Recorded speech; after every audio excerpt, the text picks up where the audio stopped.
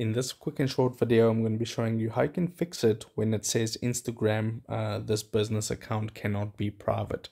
Okay, so if I open up Instagram, that is in actual fact true. If you have a business account on Instagram, it cannot be private, but you can still make your account private. You just have to switch a setting. Okay, so go to your profile and then tap on the three horizontal lines at the top right hand corner. Then you want to tap on settings and privacy. And now what you need to do is you need to switch from a business or professional account to a personal account. So you need to find the option here. I'm just looking for it real quick. Here it is, where it says creator tools and controls. This option right here, tap on that.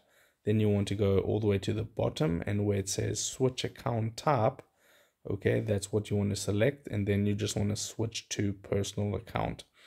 Okay, so once you do that, tap on switch to personal account, and that's just going to load up, and now it's switched to personal account. So now I can go to account privacy.